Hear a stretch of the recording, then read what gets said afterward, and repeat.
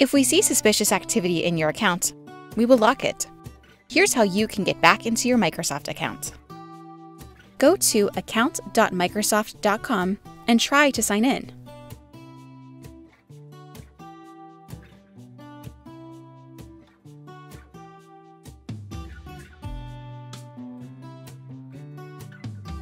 Is your account locked? Select Next to start unlocking it. Note, if we think you'll need additional assistance to unblock your account, we'll direct you to aka.ms/compliance-lock. Enter a phone number you can access, and select Send Code. Be sure this phone number can receive SMS text messages. We'll send you a text with a security code.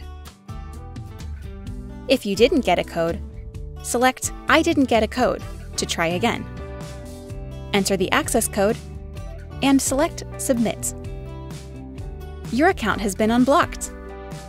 Select Continue to sign in. If you think someone has been trying to access your account without your permission, you'll need to change your password.